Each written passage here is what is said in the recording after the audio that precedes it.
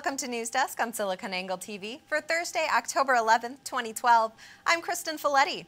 According to some research data, Lenovo is the world's #1 PC manufacturer now, stealing that title away from Dell. The Wall Street Journal says that this may not be enough and that they're looking for #1 in mobility as well. How real is the need for Lenovo to diversify? Joining us now with her breaking analysis is SiliconANGLE News Desk editor Kristen Nicole. Welcome, Kristen. Good morning. Rizzn, Hopkins and John Furrier attended the Intel Developer Forum, and they've spoken about the dominance of touchscreen computing throughout the show, even in the laptop and desktop forms. Lenovo's own hybrid tablet laptop machine seemed to impress PC computing in a demo yesterday. But do you see that as being enough to help them slide into that mobility market when all other PC manufacturers are doing the same thing? I think a key differentiator here is the fact that Lenovo is really going after a transitioning mobile strategy. So they're bridging that gap between PCs and tablets and the smartphone mobility craze, and really looking for the type of device that will still perform all the functions that you need with a PC while also giving you the flexibility and mobility of a tablet. There have been a lot of concerns expressed by Congress and other governmental agencies concerning themselves with prospects of cyberwar.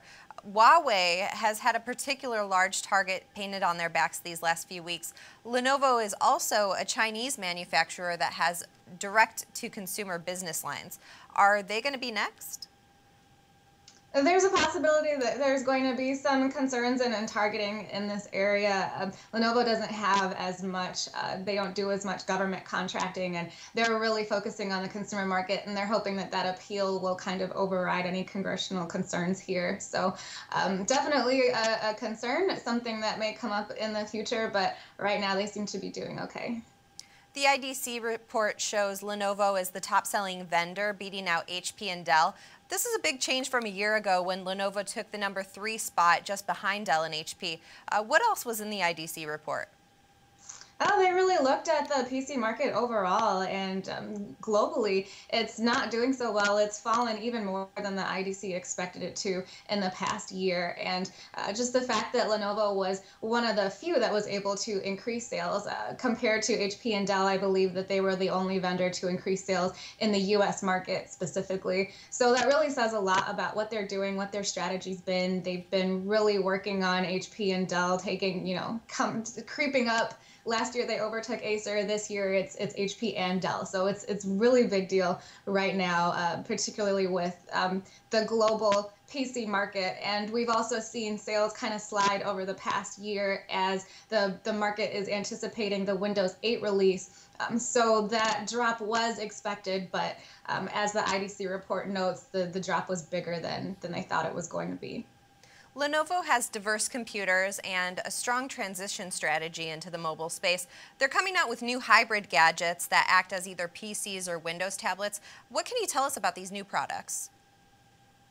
That goes back to this transition device.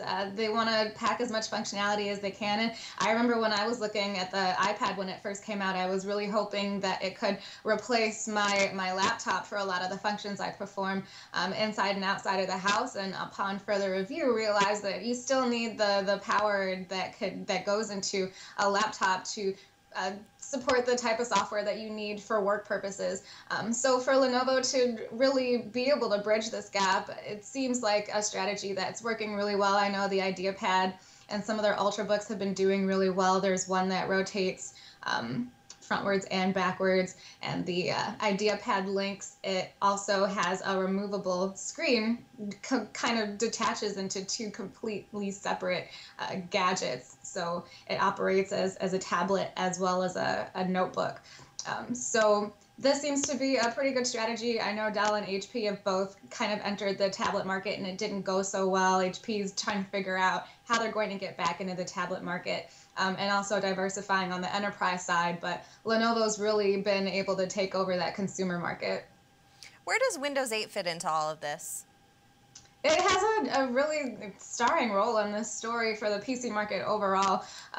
And Microsoft in particular, not only are they looking to revolutionize the software industry with Windows 8, kind of catch up to what's been taking place with the cloud-based web office type solutions, they're also looking to make more inroads with devices. So that means that Microsoft with Windows 8 is looking for a very diverse device strategy as well. And that's something that Lenovo has been doing well.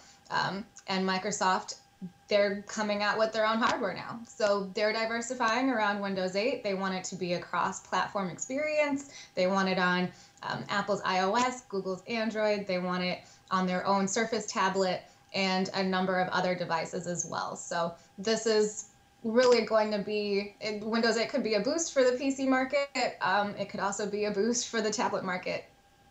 There's talk that Lenovo plans to start manufacturing in the U.S., specifically in Whitsett, North Carolina. Why is that a good move for Lenovo, and how soon do you see the U.S. factory opening? Well, it's a good move because Lenovo wants to, of course, increase sales in the U.S. Having a Made in the USA stamp on their devices is always a plus when they want to sell in the United States. So bringing some of that manufacturing closer to the U.S. will cut down on certain costs for shipping devices, things of that nature, and gives them better inroads to whatever they want to develop in the future as far as the U.S. market is concerned. It's a big opportunity for them. Like I mentioned earlier, they've been able to increase sales in the U.S. as opposed to their rivals. And similar to car manufacturers, branching out and opening manufacturing plants and factories in different parts of the world really has a significant impact on the supply chain and how their distribution channels and their partnerships can flourish from there. Well, Kristen, we appreciate you joining us this morning. Thanks so much for your time. You take care. Have a good day.